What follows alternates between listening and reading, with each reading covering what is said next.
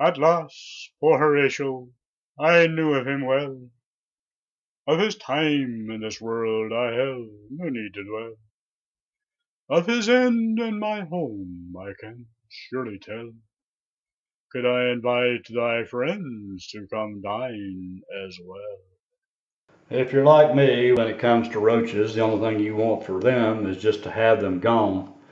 We're going to go through Ed's little secret recipe here, and actually it's no secret, but it's very, very effective at eliminating roaches. The wife tells me it's made an amazing difference in the kitchen as far as keeping their numbers down. It's simply Roach Proof and peanut butter. Turns out that roaches absolutely love peanut butter. So if you mix the Roach Proof in with the peanut butter, you have a nice lethal cocktail to get rid of the roaches. And to apply the lethal mix, bottle caps. In this case, the wife likes bottled water, so I have plenty of caps around. How this works, take a little pinch.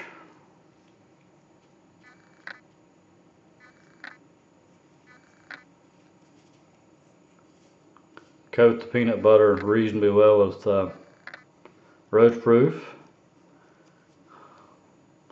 Put a little of it in each bottle cap.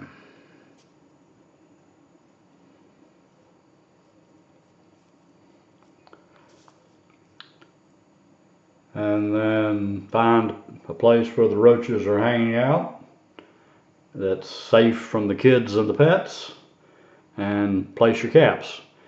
We've got them behind the microwaves and behind the refrigerator in the kitchen, and usually mount them in somewhere along the sinks in the bathrooms and on the floor behind the toilets, and they've proven to be very effective there. We've noticed a definite drop in the population since I started doing this. We're not talking a lot of Roach Proof or peanut butter here. In the case of these caps, you can see that there's just a little pinch in the cap. It's less than probably 10 or 15% full. Obviously, you periodically want to go back and check your bait and see how much has been taken and replenished accordingly, and that will tell you the population of the local roaches in that local area to see if you need to put out more traps or not.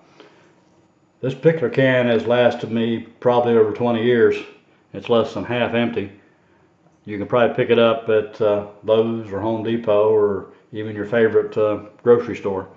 It's proven for us to be more effective than the individual traps and far less expensive. If you live in the South, the Smokey Brown Cockroach, or as we tongue-in-cheek affectionately call them, Palmetto Bugs in South Carolina, is a constant presence of life.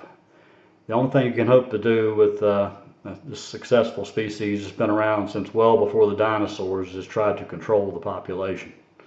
Hope this helps you out. It's made a big difference in our home. Take care, and we'll see you on the next video.